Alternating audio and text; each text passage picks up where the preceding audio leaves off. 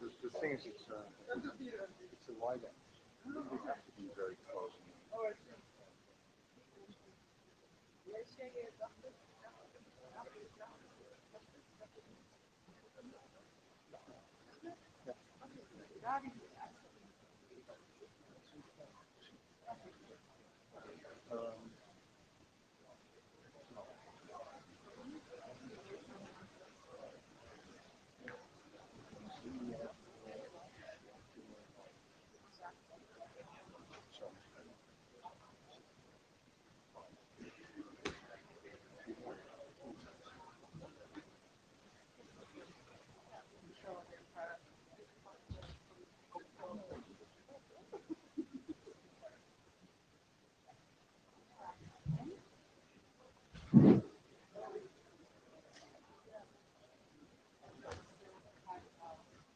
Nou, dat weet je maar nooit. Als we hier zo staan te praten, kan Bert het vast horen. Ja. Dan is het geen geheimtaal meer, als Bert Wijnen het wordt. Dat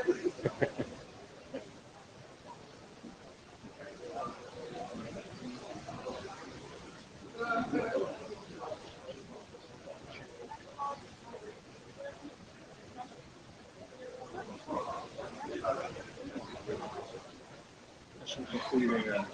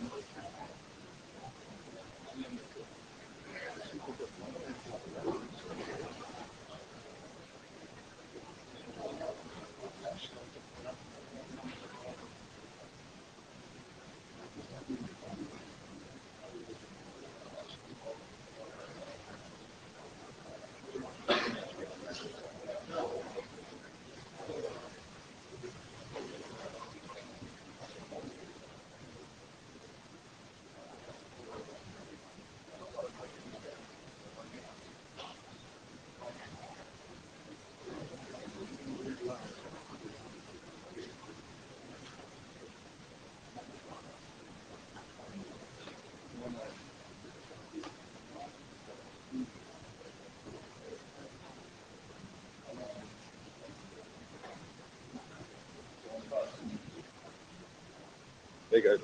Dat is hetzelfde.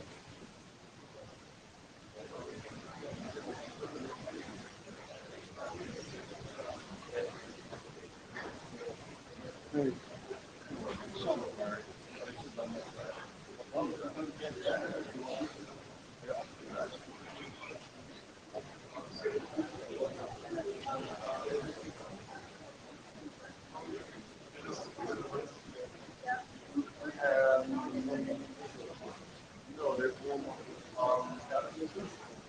Nou, precies.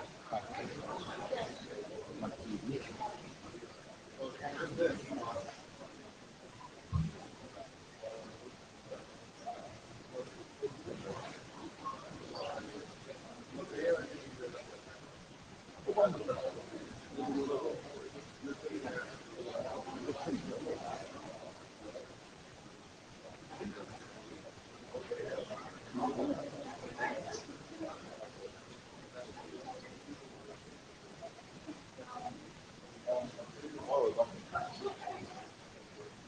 Yeah, that's the problem. Then we need to figure out a name.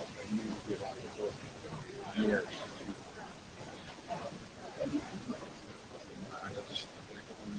Okay.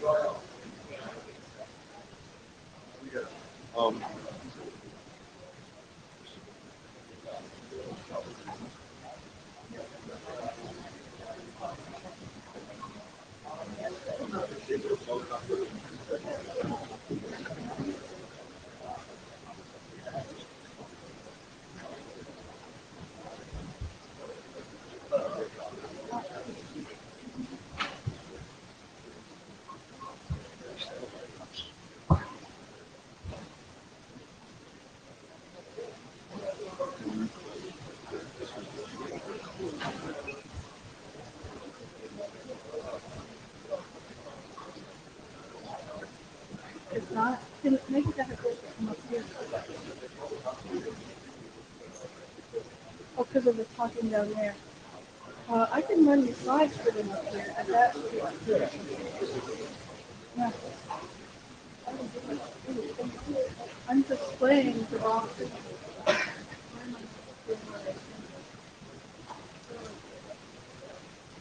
Oh no. Ja, so that's not. Mars here.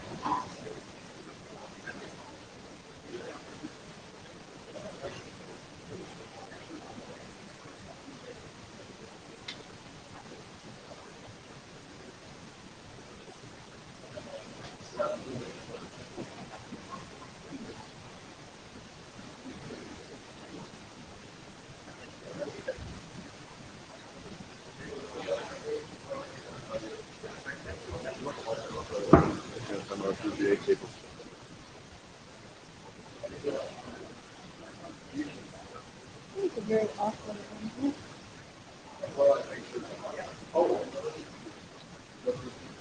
So this is being streamed. So if you tune into the stream, the live stream, you can basically see your slides on the screen. That's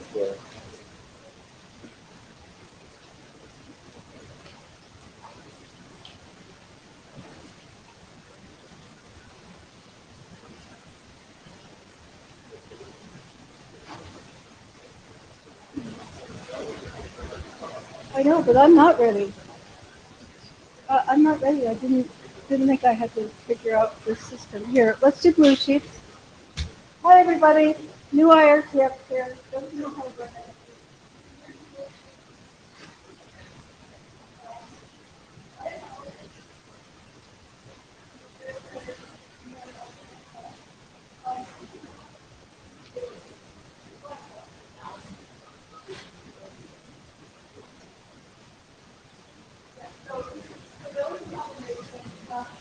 These presentations, I have a short amount of time. So may I direct you to the agenda? You can put your slides on your screen. All right. Oh, I love this. Okay, hello. I need to actually project, but I also need to not have anything else up here running, which is a problem. So let me kill off the things. For some reason, I thought they would be in machines. I would not be using my old machine. This is my mistake. Oh, I don't know. Actually, I think that's something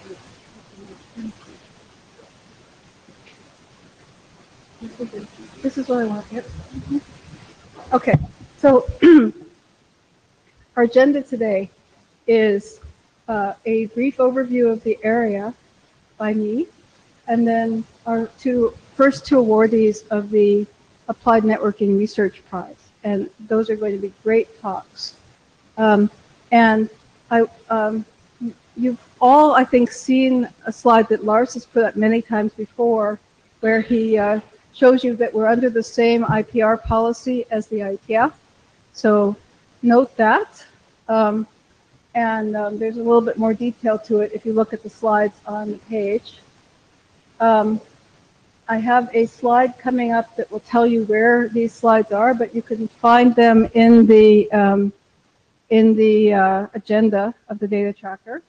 I've just updated a new copy, so if you downloaded a copy a while ago, you think that the deadline for the ANRW workshop is June 3rd. It's not, it's April 3rd. So don't believe your slides if it says that you have 2 months ahead. Okay, here we go. So there's the slideshow. No, stop. Okay. Okay, so the IETF IPR policy, read it at your leisure, but bear in mind that we are under IPR according to RFC 3979 here, in terms of disclosures, etc. If there's a remote participation, we do have a lot of people on Meet Echo. I will try to manage if people want to do the queue. We have, hopefully we have somebody who would be willing to watch Jabber and let us know if somebody asks a question on Jabber. Can I get a hand for that? Thank you, Matt. Okay, and as you probably know, we have mailing lists, IRTF Announce and IRTF Discuss. Join those. The prize talks are by Yossi Gilad and Alistair King coming up. So Lars handed off the chair to me this morning, and I just wanted to say about Lars that he has been an astoundingly great IRTF chair. It's really humbling to follow him. He's been devoted for 6 years to the excellence, the openness and reach and breadth of the IRTF, and he's been a very innovative chair, including starting the Applied Networking Research Prize and the workshop. So let's get a round of applause for Lars.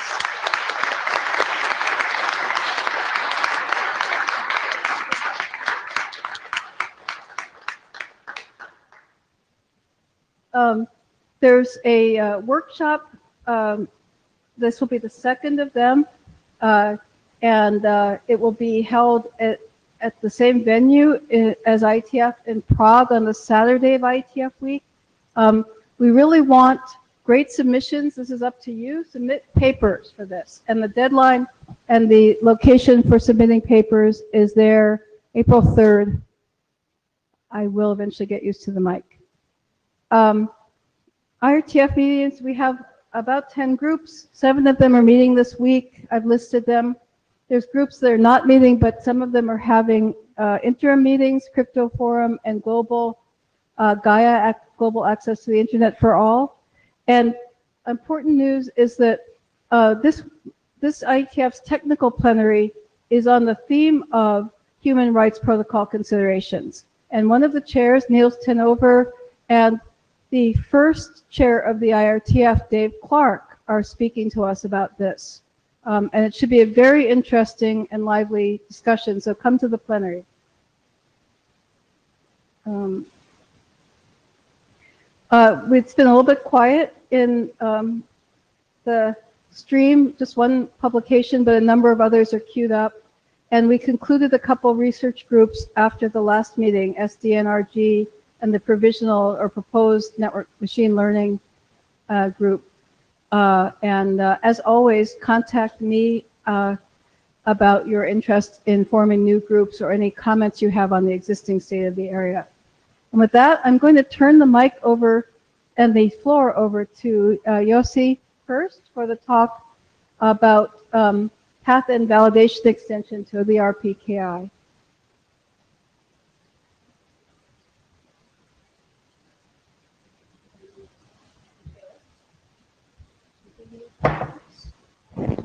No, you don't.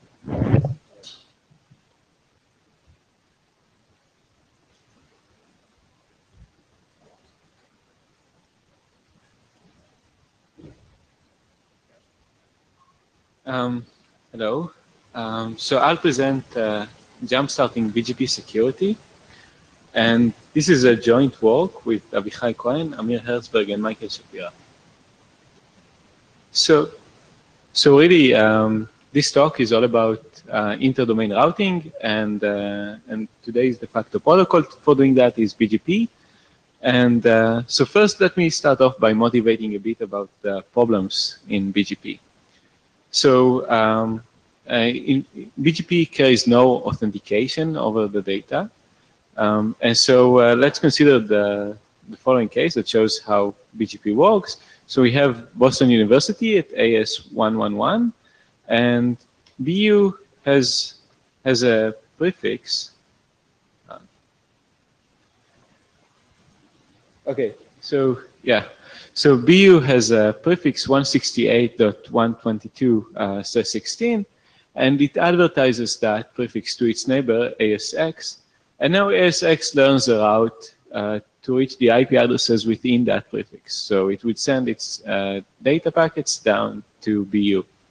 No, not only that, ASX also relays that advertisement onwards to its own neighbor. So, so it appends its identifier to the route, and now its neighbor learns another route. Its neighbor learns a route to reach the IP address within that prefix. Now, since BGP carries no authentication, the attacker can actually provide the same announcement for the same IP prefix, and now the victim has two routes to choose from. So it can either go to route its traffic through ASX and then reaching BU, or it can route its traffic to the attacker, both claiming to reach for the same prefix. So what would the victim do in this case? Well, it would choose to go with the shorter route. So the attacker would actually intercept traffic coming from the victim. So in order to mitigate these problems called prefix hijacks, there's a new mechanism that was standardized called the Resource Public Key Infrastructure, or the RPKI. And the RPKI really maps IP prefixes to the organizations that own them. It provides, it really facilitates two things. So it provides origin authentication in order to prevent hijacks, and it also lays the cryptographic foundation behind more sophisticated mechanisms like BGP-SEC that prevent more advanced attacks. So I'll talk about both of these in this talk. Let me start off by talking a bit about how the RPKI is deployed and performs origin authentication. So usually RPKI, so the way RPKI is usually deployed is the administrator deploys this sort of general purpose local cache machine in its AS, and that machine syncs with the globally available repositories. And these repositories hold the route origin authorization records, or ROAs, which provide this sort of authenticated mapping between an IP prefix and the AS number that's allowed to originate routes to that prefix. So the local cache retrieves these ROAs, and then it verifies the signatures over them. And if the signatures are valid, well, then it creates a sort of a whitelist filtering rule. So, so in this case, the IP prefix 168.122/16 should only be announced, or should only originate from AS 111. And then it goes on and deploys these rules onto the routers. So in general, that's how the RPKI is being deployed, and it's slowly gaining traction. So at the moment, over 6% of the IP prefixes that are announced through BGP are actually protected by this, are actually listed in these databases. Okay, so let me show you how this allows to prevent the prefix hijack. So consider the earlier scenario. We have the victim, and the victim learns two routes to reach an IP prefix. Well, now, given that the victim observes these databases, the RPKI database, they can find that actually AS666 is not authorized to originate a route for that IP prefix. And so the route from the attacker is invalid, and so it is discarded, and traffic would flow down the correct path. But the RPKI does not prevent all attacks. So specifically, if the attacker is sophisticated, well, they don't have to claim to originate the IP prefix. They can sort of claim to be directly connected or have this false link to the true origin. So they can use a false origin in their announcement, and now the victim receives again two routes.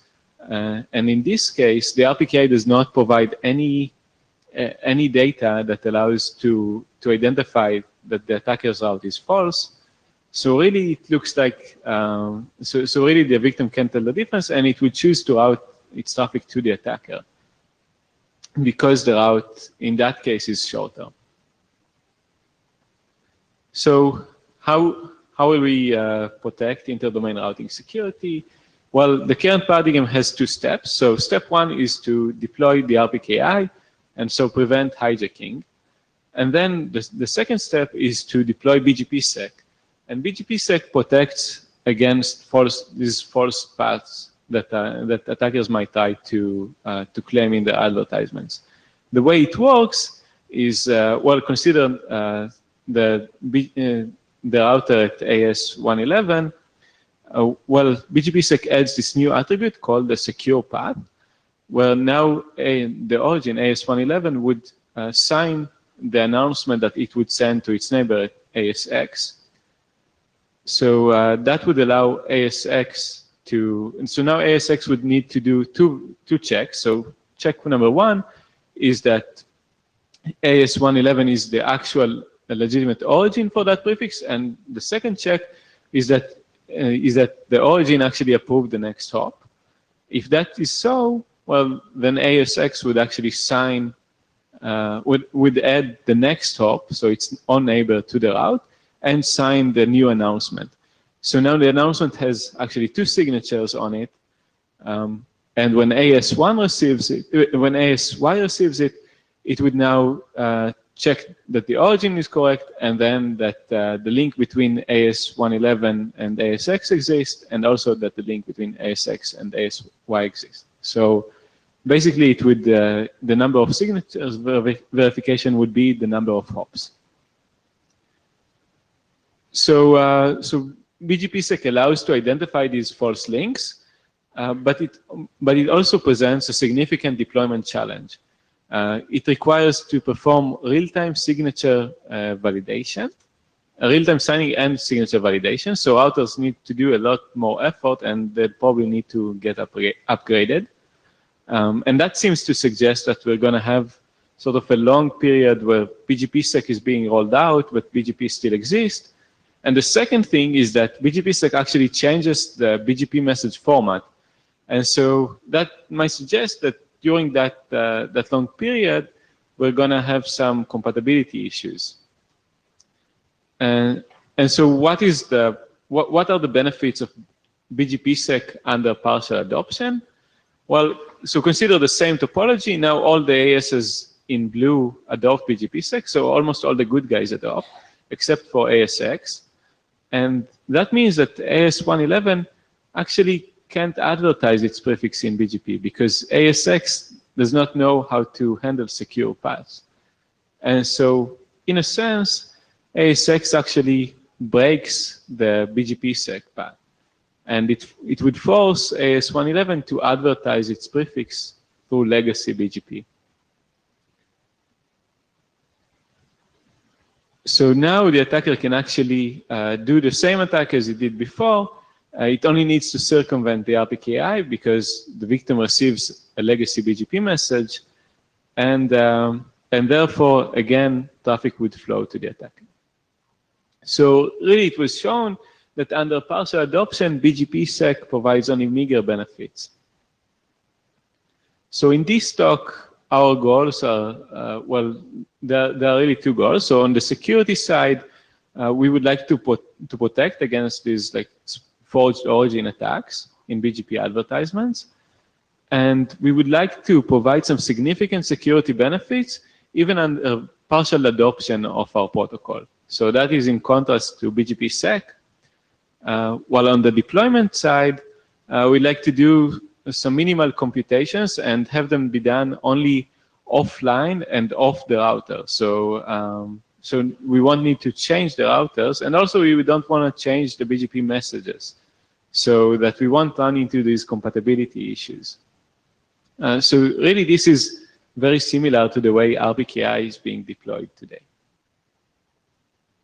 So we're proposing to do pattern validation, and the way pattern validation works is very similar to the RPKI. You have a database, and that database allows an AES to also list its neighbors. So in our case, AS111 would also register that it is linked with ASX. And if that database covers all the neighbors, then the victim can now identify that there is no link between AS666 and AS111, And so it would know to discard the attacker's route and send the traffic in the correct path. Let me just briefly summarize the result that I'm going to show you later.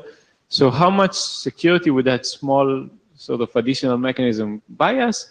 Well, so this diagram shows on the y-axis the attacker's success rate, and on the x-axis it compares between different protocols. So the blue bar indicates just vanilla BGP. So what happens when we have no authentication? Well, the attacker can do hijacks and get about 50% of the traffic to the hijacked network. If we add RPKI on top of that and we have origin authentication, now the attacker gets about 30% of the traffic. Doing path end, you get further down to just below 14%, while the purple bar shows what happens in the best scenario, where in the best partial adoption scenario for BGPsec. So that means that everyone adopts BGPsec, so everyone supports it, but still legacy BGP messages are allowed. So the attacker can still advertise in legacy BGP, although everyone actually speaks BGPsec. And you can see that in that case, BGPsec actually would provide around 10%. So the difference between patent validation and BGPsec under partial adoption really, even in the best case, cannot be that much. So conceptually, if RPKI allows an ASD to claim ownership for a prefix, patent validation sort of extends that to also authenticate the link between V and D. And it would allow any AES, say in this case ASA, to check whether the link between D and V actually exists. So just to provide sort of the intuition as to why this would buy us some significant benefits, well, the reason is that the average path length between AESs on the internet is actually quite short. So it's about 4 AES hops long on average. And that seems to suggest that if the attacker is forced to sort of use and to sort of add another hop to its route, then its route is going to be much less attractive. So how does patent validation deploy? Well, very similarly to the RPKI, you have a database, and the local cache retrieves the ROA, but it also retrieves this edge authenticator record from the patent database, and it checks the signature, the signatures for both of them. Nothing is, no crypto is done on the routers. Now, if that goes through, well, now the local cache deploys a filtering rule. Not only that 168.122/16 needs to originate from AS111, but it also ensures that if AS111 is on the route, it should be followed only by ASX. And the cool thing about this sort of deployment strategy is that actually routers today support filtering rules by of BGP advertisements by the AESs on the route. So you can use the existing ACL interface to configure a filtering rule that would filter that would filter out if the hop following AS111 is not X in this case. And in addition to that, since you only add this one rule per AES number, the more AESs who adopt, actually the longer the prefixes that are authentic, the longer the suffixes that are authenticated. So in this case, if ASX joins the system and registers its neighbors, well, now the attacker needs to spoof a 2-hop route to the actual origin. So finally, we evaluate the security benefits that such a mechanism would buy us on today's internet. And in order to do that, we use a simulation framework. So we have the internet level AES graph from CADA. And in each iteration of our simulation, we pick an attacker and a victim pair. And we assume that the victim adopts both the RPKI, so it registers its prefix in the database, and also registers in the pattern database. So, so in that case, ASA lists that it is linked with ASD. And then we pick a set of ASs who are doing filtering. And for different attack strategies, we measure the percent of ASs who are full to take the attacker's route. So basically, that's the attacker's success rate. So let me show you some results. So in this graph, you can see the attacker's success rate on the y-axis, and on the x-axis, there is the amount of top ISPs, so the largest ISPs, who are performing the path-end validation filtering rules. And you can see that, so there are two lines here. The blue line shows what happens when the attacker does the next AS attack. That is, when the attacker claims to be directly linked with the legitimate origin of the prefix, and that is precisely the attack that pattern validation was meant to mitigate. So you can see that the more adopters that you get, the attacker success rate goes down, and even with 20 adopters, actually, this attack, the attacker should not perform this attack because it should claim to be connected to a neighbor of the legitimate prefix owner and circumvent pattern validation. That would give him about 14% success rate, regardless of the amount of filtering nodes. So that is the point where the attacker should switch.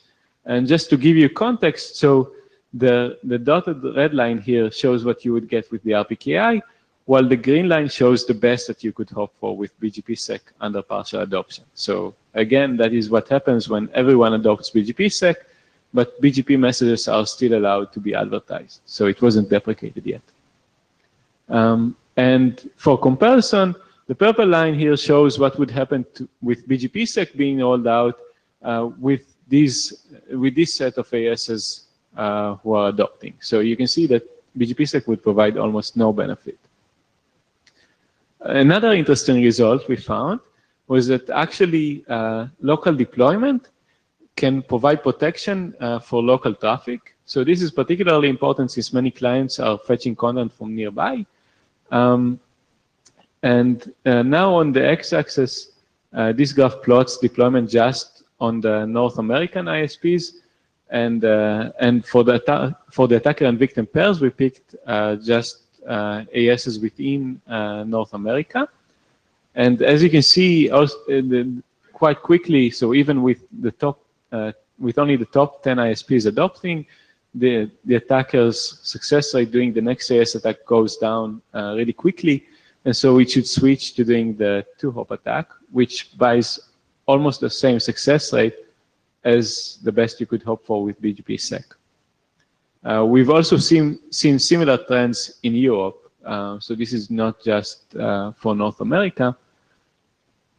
And finally, you might ask, well, why shouldn't I authenticate more than the last hop? Why shouldn't I authenticate the neighbors of my neighbors and list them in this database? Well, so doing so is much harder because while the operator knows the ASs that are directly linked to it, it might be harder to know the ASs that these neighbors are directed to. And furthermore, you can see here so here on the graph, I would argue that it buys you not that much additional benefits. So on the x-axis, you can see how many hops from the actual origin does the attacker claim. So for different amounts of hops, of false hops in the advertisement, and on the y-axis, the attacker success rate. So if there is no authentication with just vanilla BGP, the attacker can claim to own the prefix, so it can do hijacking, get about 50% success rate. If RPKI provides origin authentication, it goes to about 30%. Pattern validation leads you to 14%. And the two-hop validation really gives you not that much benefit further from that. We have some more results in the paper. So in particular, we found that large content providers are actually better protected by pattern validation. We also found that pattern validation could have mitigated some high-profile incidents that occurred in the past. And finally, we also prove that it is security monotone. So if an AES decides to do filtering, that means that no other AES can actually get a bad route. That's not true for all routing security mechanisms. So just to conclude my talk, so I present pattern validation, which can really significantly improve inter-domain routing security even under partial adoption, while circumventing all the deployment hurdles that BGPsec has. So really advocate sort of extending the RPKI to allow this option of an AES to register its neighbors, given that the similar the identical deployment strategy, and finally, if pattern validation is standardized, we recommend some efforts, financial or regulatory, in order to gather this small but critical mass of adopters who should do the filtering in order to get all the benefits. So with that, I'd like to thank you for listening and conclude my talk. There's Hi, about 10 minutes for questions, so go for it. Russ White, LinkedIn. We may all have the same questionnaire, and Doug may even say the same thing. So I'll just suggest that you said that if you could get providers to deploy this, I would actually suggest, well, you might want to talk to Leslie Daigle if she's over there someplace. She's leaving the room. Run, Leslie, run. We have been working as a small group to do work around some BGP security stuff. Similar to this, you might want to go back and look at the SOBGP work. You may have already looked at it, and PGPGP, which are all kind of in the same area to some degree. My only suggestion would be is that you're never, ever, ever, and Eric's going to tell you the same thing when he gets up here, going to get transit providers to deploy this. Won't happen. Your best hope is to get people like LinkedIn, Microsoft, Google, Facebook, the big eyeball providers on the edges to deploy this, and people who are directly connected to real customers. I don't mean real customers, but I mean like Time Warner Cable, people like that who provide residential service and business service. The reason is contractually, a lot of your transit providers cannot legally tell you who they're connected to. Fact of life. However, as LinkedIn, I can tell you who I'm upstreamed to. So if you're ever going to have a hope of getting this type of thing off the ground, it's probably going to have to come from the edge in and have people like LinkedIn advertise an RPKI or some other way who my upstreams are. You're never going to get level 3 to admit to the public that I'm using them as my upstream. Right. So let me just respond. So most of the internet are stubs, so they should be able to join such a system. No, but well, they only have if you only have one provider, then you might be. We also have some ideas on how to avoid these issues. Yeah, I'd be happy to talk later. Yeah, I'm just telling you that. practically. Yeah. You're never going to get transits to do this. That's all. Mm-hmm. Yeah. Okay. Doug Montgomery, NIST. So when you're comparing these attack results to full BGP-SEC, what policies did you assume were being implemented around BGP-SEC?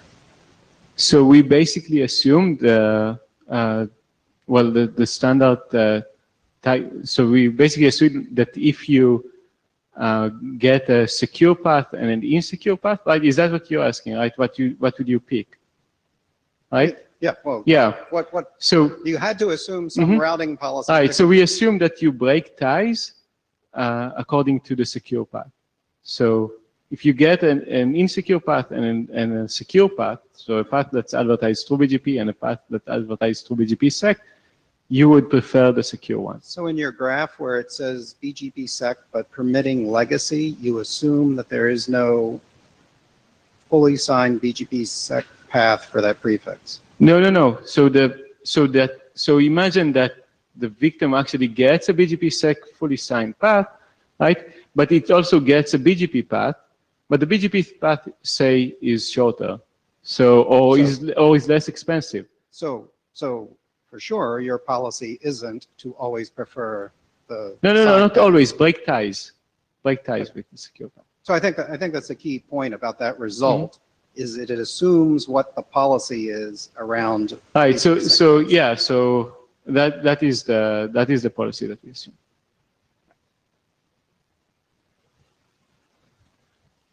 Hi, Eric Osborne, level 3. Hi. I admit to not having read the paper. So I'm not going to ask you a question. I'm going to ask if the paper covers it, because I think I missed it in the presentation. It's easy to fake out RPI, because if you're attacking AS as 666, it just adds an AS path that says 111 behind it, right?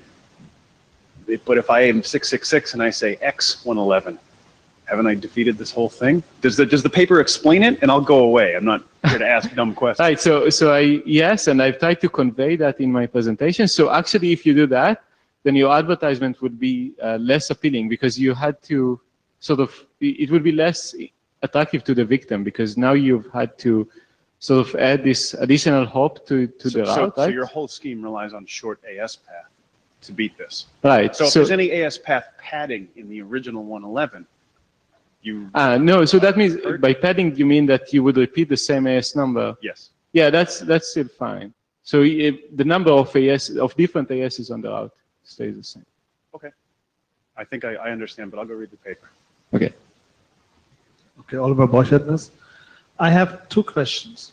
The first one is, if I understand you right, then the database what I have to maintain is fairly large, because I don't only have one originator, I have many originators, and I have for every originator to store or to parse their particular peer.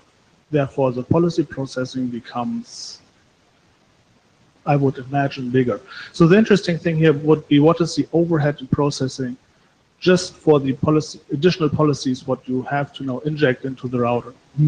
That's number one. So, and number 2 is, your graph shows basically that you only are better in 1, 2, and 3 hops pretty much.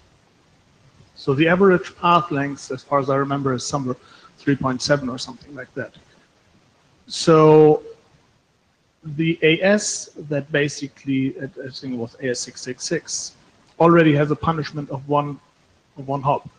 So therefore, it doesn't win over 3 hops, it only wins over 2 hops, what basically makes the path relatively short. So another question is, what is the gain, what you make,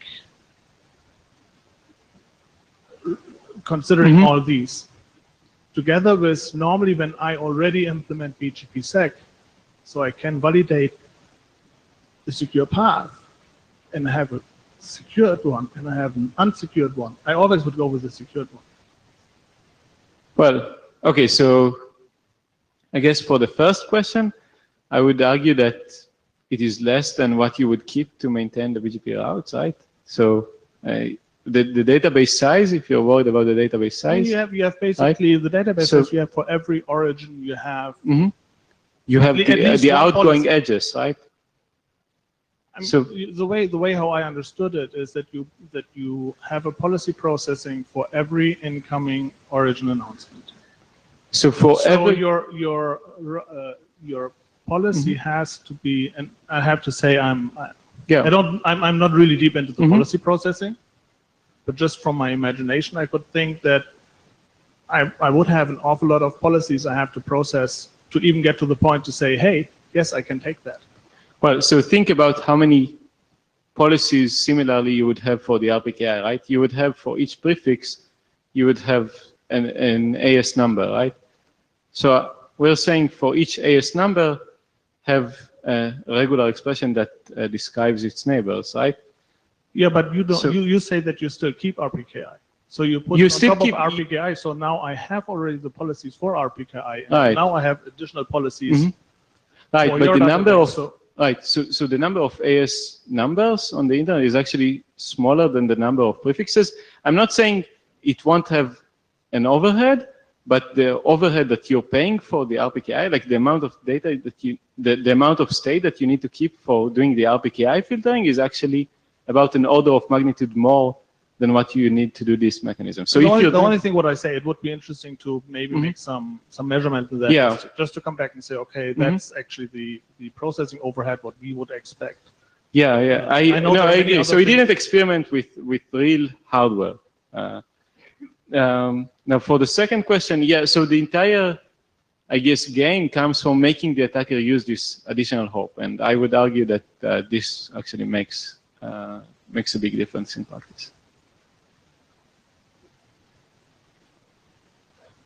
Hi, Gaurav Davra from Cisco. Hi. I actually have the same question as the two questions I have. One is what Russ brought up about the deployment use case, right?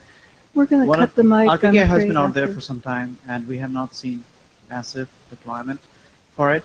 Part of the reason is the upstream service providers do not want to deploy it. So, what have you thought about, like from a deployment point of view? Yeah. So you're right. So we really sort of imagine the ASs at the core of the internet doing the filtering, not as much as registering themselves through the database. Well, if you're a content provider, then well, it is in your interest to you're not providing any present services, right? But it is in your interest to deliver your content correctly. Right, So- but keeping it centralized like a database on the service provider rather than actually distributing the information from Oh. edge providers. Oh, better. you're asking, can we distribute these Yeah. databases? Yeah, we are thinking of that. Okay. Yeah. The second question I had was similar to the gentleman in front of me was the performance impact. I actually implemented it on Cisco hardware. There is a hit, of course, when you have to do the comparison for every prefix, for millions of prefixes. I think it'll be good to see what's the difference you will see with your idea versus what we already have. So yeah, I would love to chat with you offline about that. We actually we tested it in software, but not in hardware. So it should be interesting to check. Okay. Yeah. Alexander Azimov from Curator Labs. Could you please correct me? If the only improvement compared to API is that if I want to hijack your network, I need to add one more hop. Mm-hmm. So Yeah. this is the only difference. Yeah. And what is the reason? So what is the reason? Yeah. So okay, I will hijack the network. My upstreams will choose my my prefix. Yeah. Whatever length of these in-IS path, because they will because BGP, unfortunately, it's not a distance vector protocol. It's more about money or priorities. Yeah. And so when I will hijack your network, all my providers, direct or indirect, will choose my announce. And still, if I, for example, level 3 will choose my prefix, I will have a lot of your traffic, and so I will reach my goal. Right. So this actually comes to play in our simulation. So we did take into account the inferred business relations between these ASs. So if one AS receives an advertisement from its customer, we did assume that it's going to take that over the other out, basically. My point is that even if I will affect 10% of internet, it could be 10% of a very important part of the internet. Oh, I see. So Yeah. Different autonomous systems have different reachability, different customer base, and so I would rather think twice before making additional security mechanisms. Well, okay, so you're right in the sense that 10% of the internet might consist of very important users, right? Yeah, so we didn't weigh the ASs in our metric. We basically counted the number of ASs. That would be an interesting thing to add to the simulation framework in order to sort of rank the attacker. Yeah, I don't know. I have no intuition about would this 10% be the best ones or not. I'd be happy to check. For example, level 3 will be an important part. Okay, thank you. Okay, thank you very much.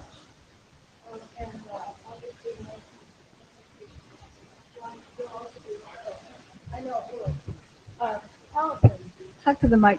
I understand you're also presenting another session in the IETF, so people can come and hear this again. The routing area, is that right? Yep, okay. All right, so next is Alistair King, and he's going to talk about BGP stream. Thank you very much. We're still on time, actually, so that's good.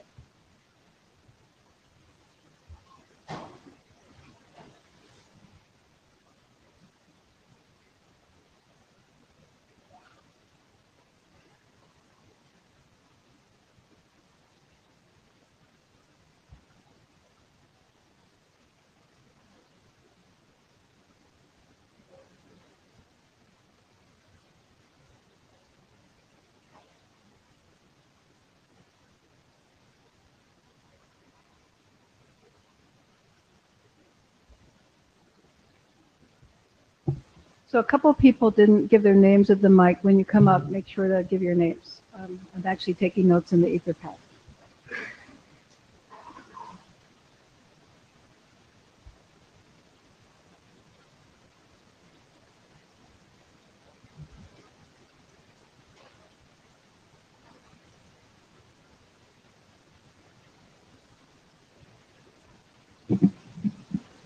Hey, good afternoon.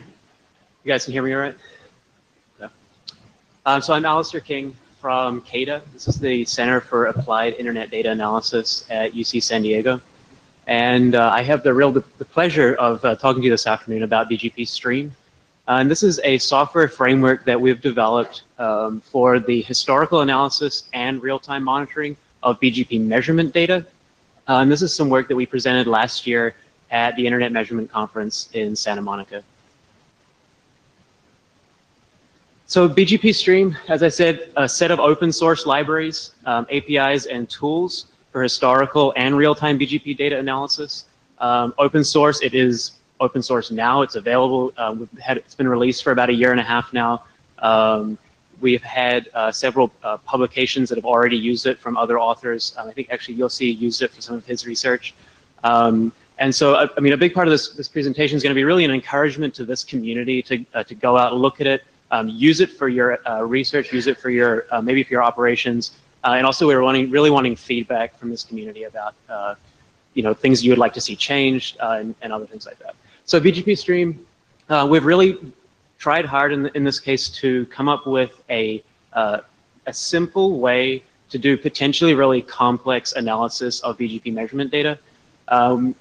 We've designed it for use by both researchers and operators, so we'd really like some feedback from some more of the operator, you know, real boots on the ground side of things here. We're certainly happy as researchers, but on the other side of things, that's where we're looking for some real feedback.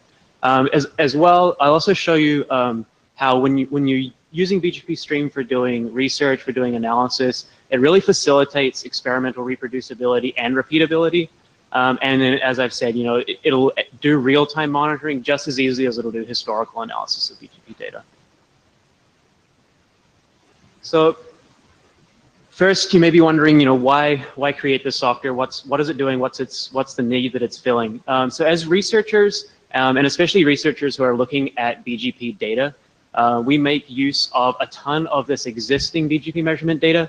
So there's these two major collection projects in this space. You may have heard of them, Route Views, the University of Oregon, and then the RIPE-RIS collection effort.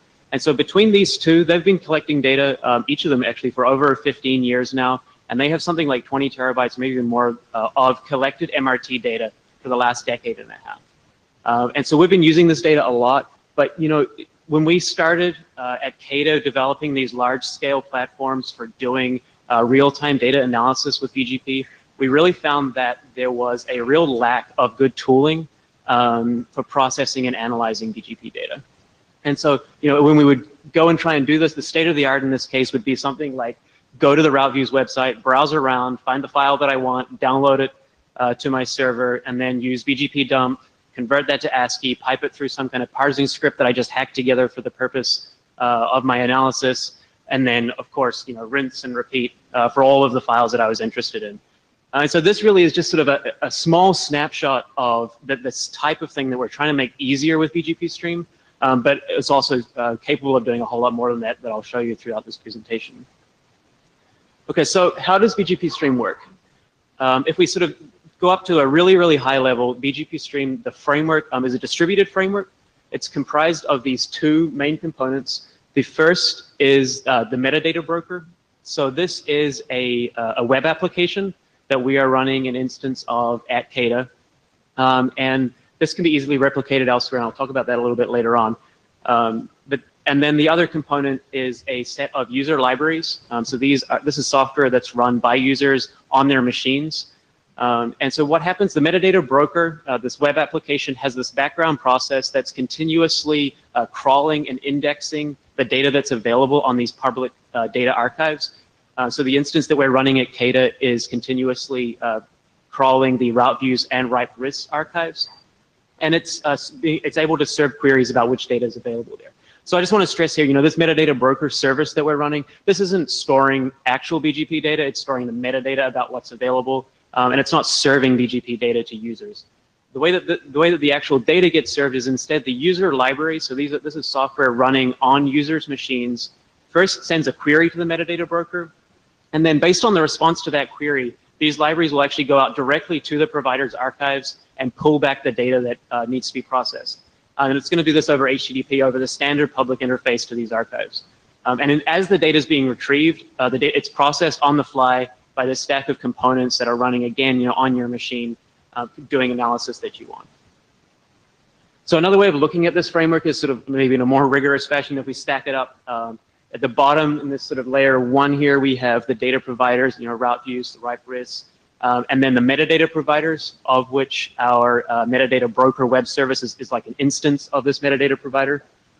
And then the center here, we have libbgp stream. This is a C library that is really the core of the BGP Stream framework.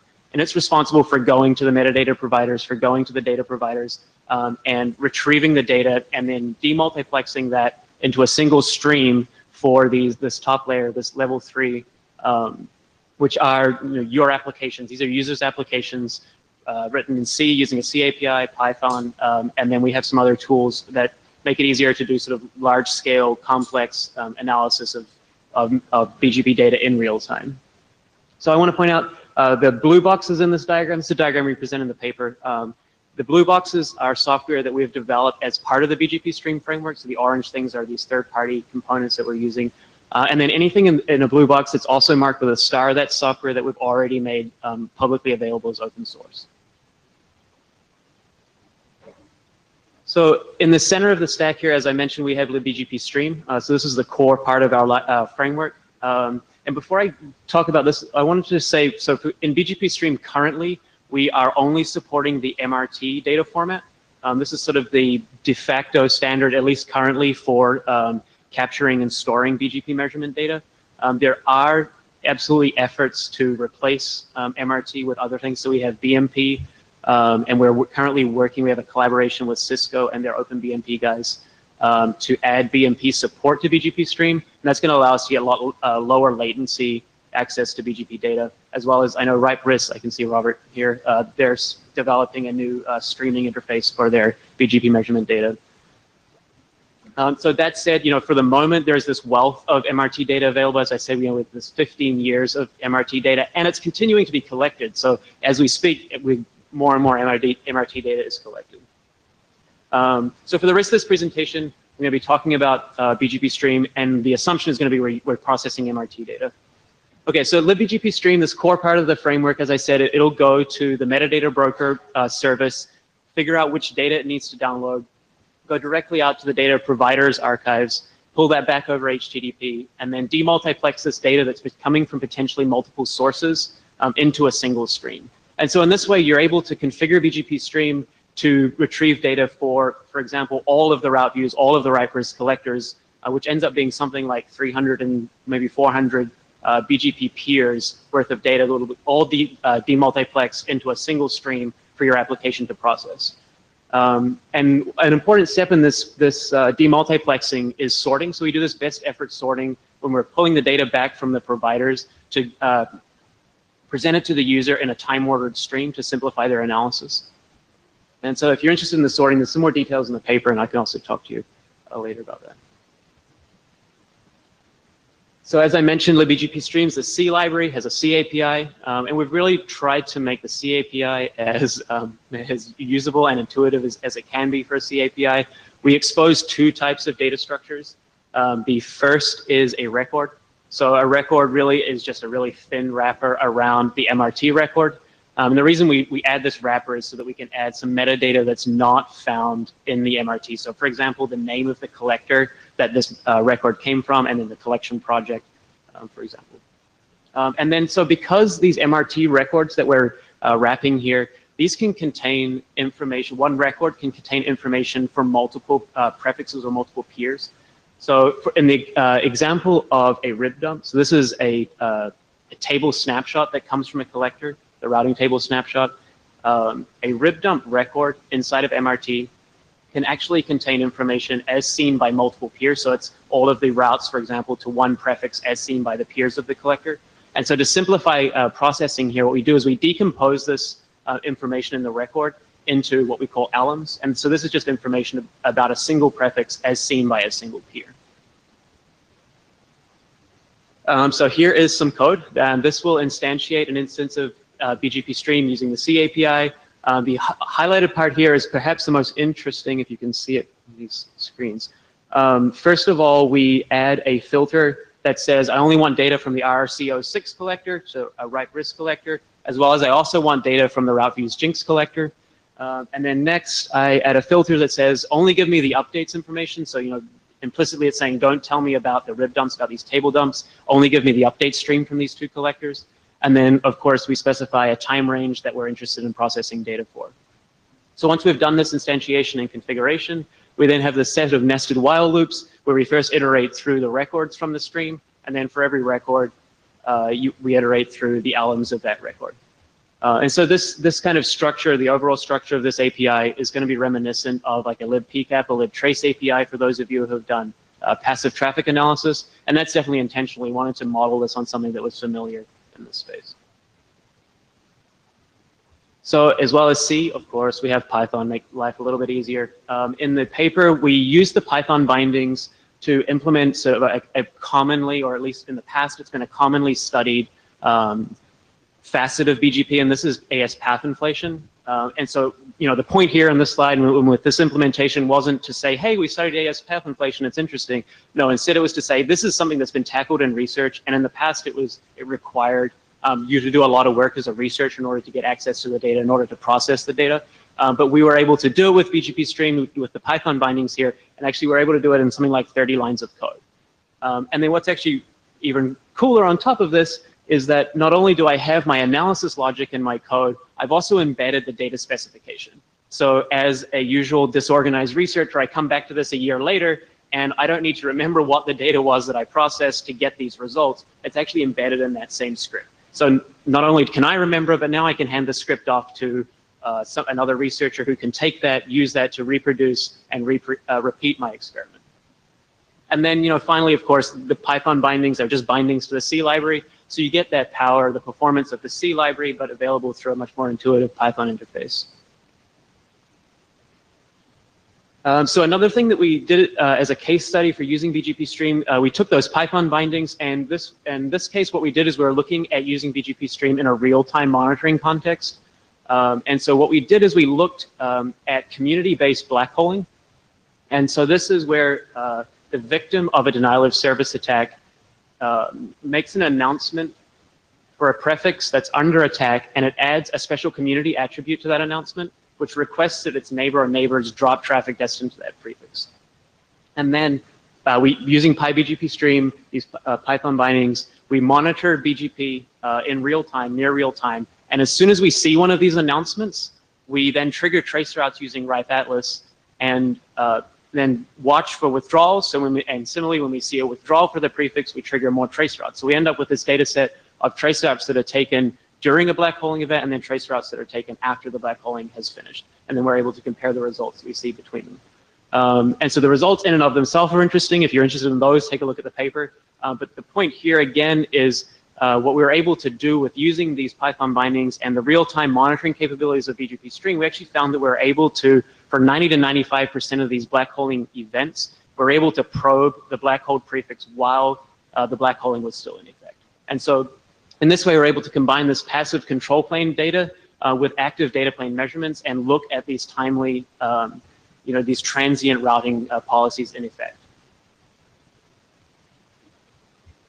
So, I've talked about with our C API, we have this Python API, and then we also make available this command line tool that we call BGP Corsaro.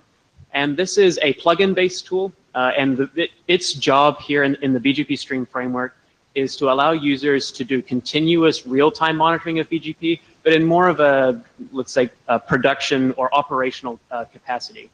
And so what it does is it continuously monitors this BGP data that's coming in from these public data sources. And then it runs some analysis logic and then outputs statistics or some outputs some aggregate statistics in these regular time bins. And so this is probably better demonstrated through an example. We make available with BGP Corsaro a sample plugin. This we call prefix monitor. And so this plugin, you give it a set of IP ranges. So this may be your network, something that you're interested in monitoring. It then watches the BGP data as it comes in, and as it's tracking only two statistics. One is the number of prefixes that are announced from that address space, and two, the number of origin ASs that are announcing those prefixes. So we took this plugin, took BGP Corsaro, and we used this to look at a hijacking attack that was first reported by Dyn Research in January 2015. So this is the Italian research network, GAR.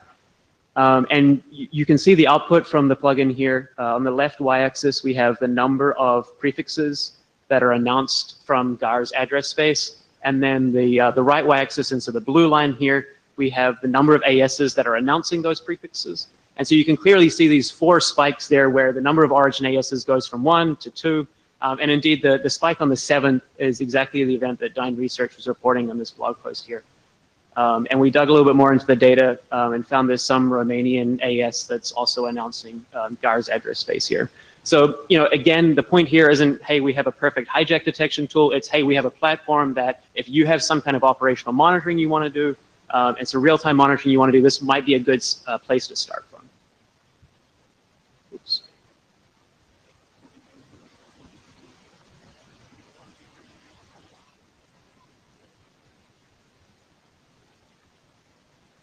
And then, of course, we have 15 years of BGP data. This turns out to be a lot of data. We said, hey, maybe this is big data.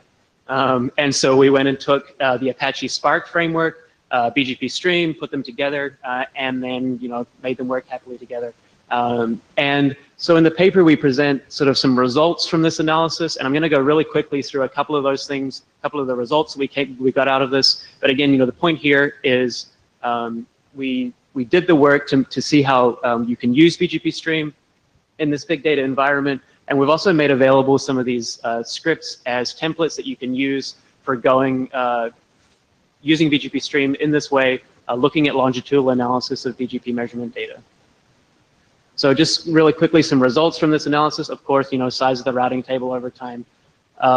But actually, what kind of surprised me, and maybe this shouldn't have been surprising, we ended up needing to use this routing table size metric to normalize a lot of our other analyses.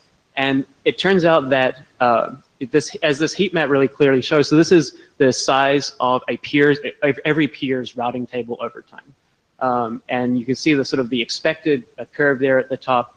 And then there's this other mess at the bottom. And so these are what we call the partial peers. So in this publicly available data, there are many peers that are only sharing a fraction of the global routing table. And so in order to get this number, of the size of the routing table so that we can then normalize our other analyses, we have to exclude these partial peers. Otherwise, they end up skewing this calculation for the size of the routing table. Okay, so next, we took a look at the prevalence of transit ASs over time. So in this case, we are just defining a transit AS as an AS that at some point appears not at the edge of an AS path. So it's somewhere in the middle of an AS path. And on the right y-axis here, we have for both V4 and V6, the total number of ASs that we see at each point in time. And then similarly, on the left y-axis, we have the fraction of those ASs that we classify as transit. So if we first look at V4, the red lines here, you can see this sort of almost a flat linear growth in the overall number of ASs in V4, but the number of transit ASs here has actually been remarkably flat over time. Contrast that with V6, on the other hand, where there's this steady decay in the fraction of transit ASs. So it's been suggested to me that this is perhaps because the core of the internet is already close to 100% V6 ready, and maybe what we're seeing here is instead the growth of the edge in V6. I don't know. And so then finally, the last thing that you can, and maybe probably my favorite thing that you can do with BGP Stream is building this complex monitoring infrastructure that monitors the entire internet in real time, 24/7. And we did this, so this was actually the reason why in the beginning we developed BGP Stream. So we have these two projects at CADA, one that was detecting or detects large-scale internet outages, the other detecting BGP hijacking attacks. And so in both of these projects, what we needed to do was, at a fine time granularity, rebuild sort of this, or have a global state of BGP so that we can look for interesting events. So in the case of outages, what we're looking for are large numbers of prefixes that have been withdrawn simultaneously that could be indicative of an outage. So for example, in the case of some extreme weather event, a part of the country is affected, we would end up seeing a bunch of prefixes being withdrawn for that area. Censorship also manifests in this way. And then for our hijacking project, we're monitoring for suspicious prefix announcements that could be indicative of hijacking. So the part that the diagram that I've highlighted here, these are some components that we built on top of BGP Stream, on top of BGP Corsaro, that we use to do this kind of sort of real-time analysis and monitoring of BGP data. And so over the next couple of slides, I want to highlight that, so not only can you use BGP Stream to do this kind of stuff, but there's actually several challenges that we ran into that we chose not to solve in the core part of BGP Stream, and instead have deliberately deferred to the application because it ends up being that different applications have different requirements here. So the first challenge that we came across, so in both of these projects that we have, one of the prerequisites that we had was to have a global view of BGP at a fine time granularity. And so what this means is we wanted to have sort of this per peer view of a peer's routing table at 1 minute granularity. Now, of course, the route views write-risk projects don't make table dumps available at 1 minute granularity. And so in order to get this information, we have to rebuild or infer the peer state based on the updates that we get. And so to do this, we took BGP Corsaro, we created a plugin for it that we called routing tables, and then we use a finite state machine, and then, pretty easy to understand, we take the rib dump, we take the table dump as this sort of sync frame, and then we apply the updates as incremental patches to that. And so there's some more details about this in the paper, but we actually did some validation against the explicit table dumps that we get from this data, and we found that indeed in this process we have these really, really low error rates. Okay, so then we're processing a ton of data that's coming from a lot of different vantage points, and so the next thing that we wanted, the challenge we ran into, in this case was just data reduction. We wanted to reduce the volume and computational complexity of the data we're processing. And so the intuition here, and it's really pretty straightforward, is that there's a lot of redundancy in these BGP messages that we're getting. And so even at this 1 minute granularity, we're getting these inferred peer snapshots every minute. And so we just simply diff 2 successive snapshots, and then we only publish the things that have changed. And so actually in this case, we still find that even at this 1 minute granularity, we see this 3 times reduction in the volume of data when we compare this to the raw update stream. Okay, and then finally, the last challenge that we have really comes from this fact that we're processing data that's coming from a set of collectors that are globally distributed. And so these collectors are making their data available on these archive websites with variable latency. And then, of course, sometimes things go wrong and they don't make their data available at all. And so as an application here, because we want this global view of the routing system, we need to buffer these per peer tables while we wait for data from other collectors to arrive.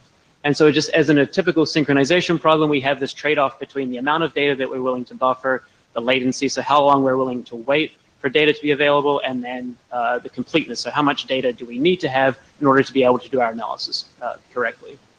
And so some applications, you can imagine might need data as soon as possible, no matter how complete it is, while others really need data from as many peers as possible in order to do their analysis.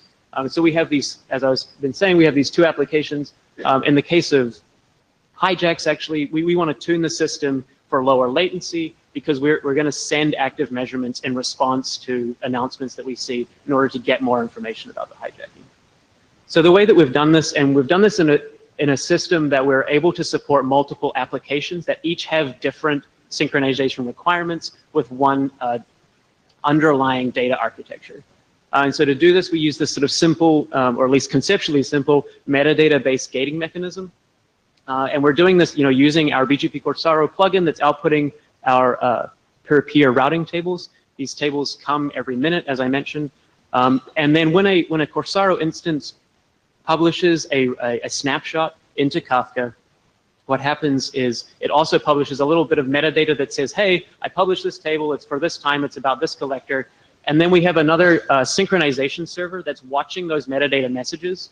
And it's these synchronization servers, we run multiple of these, and each one of them is tuned specifically for an application's needs.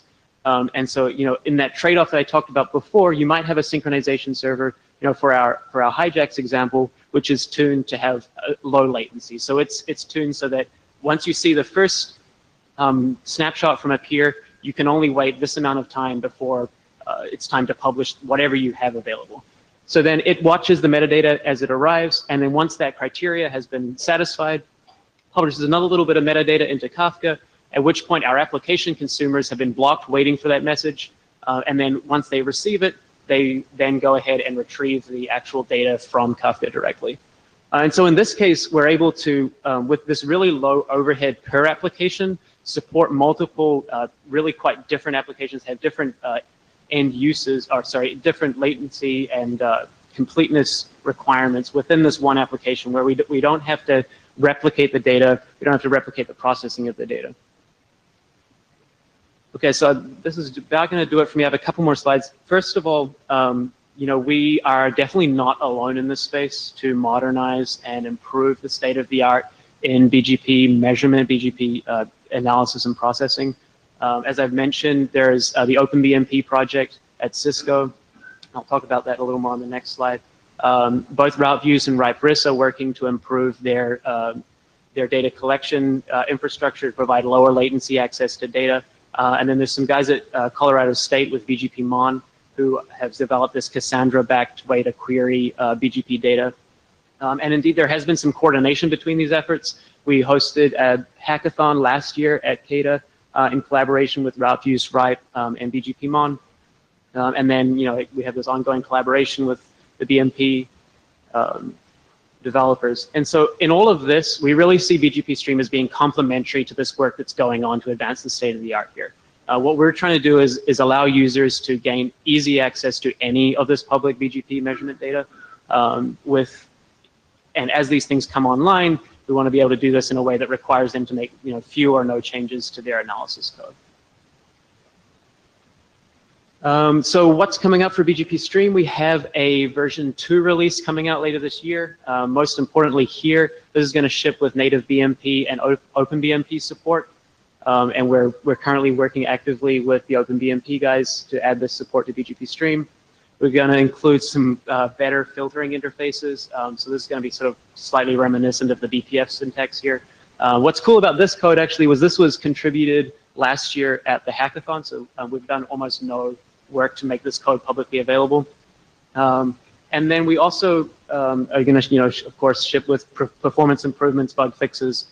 So outside of code, we are working also on deploying a publicly available OpenBMP collector.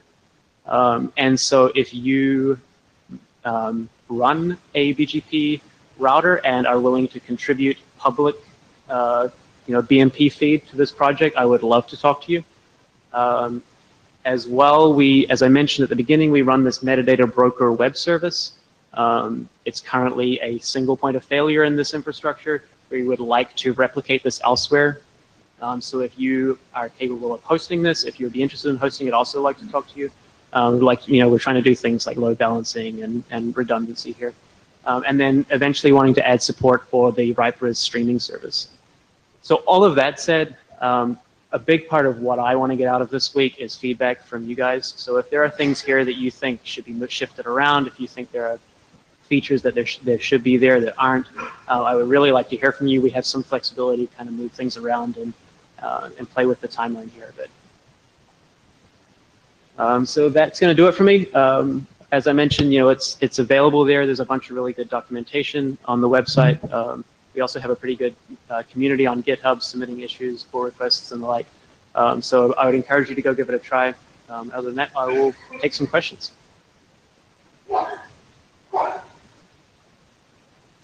Robert Kishtaki, NCC.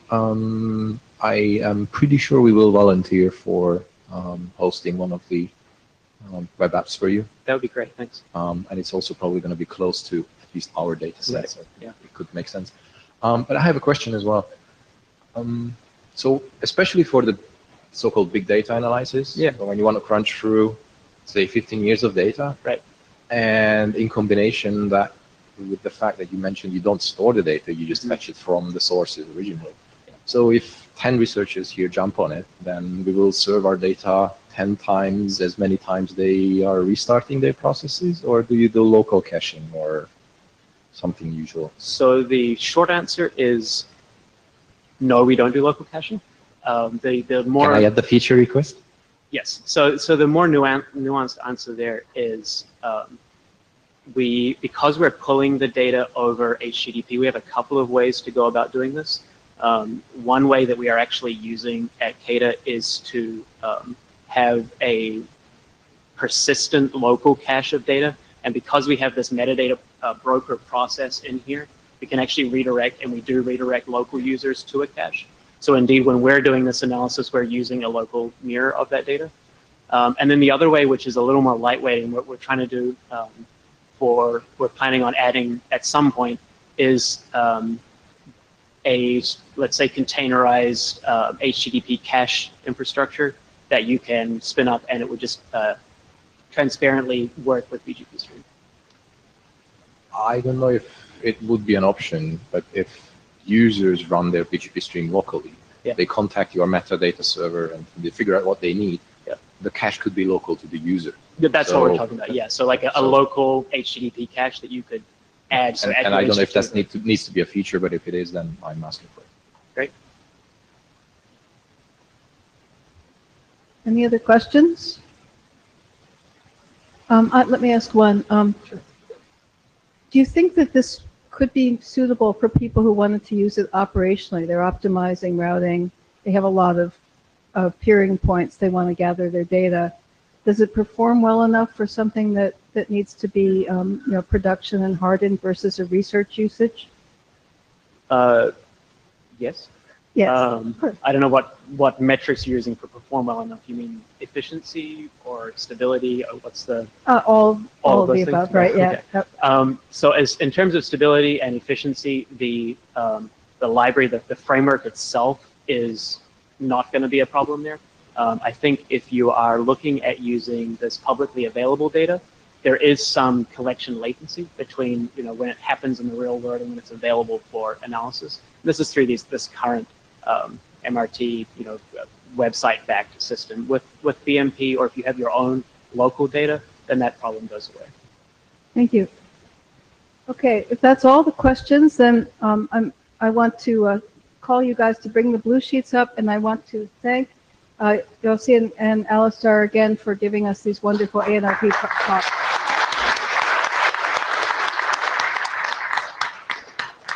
So that's all blue sheets, and see you next time. And then the other RG meetings the rest of the week, of course.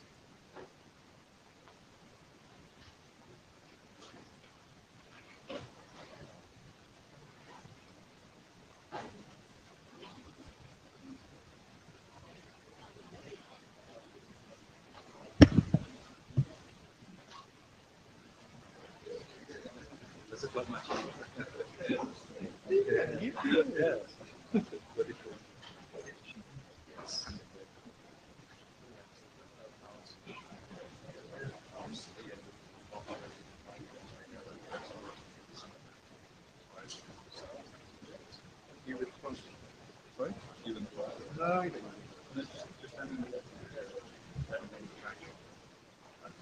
don't know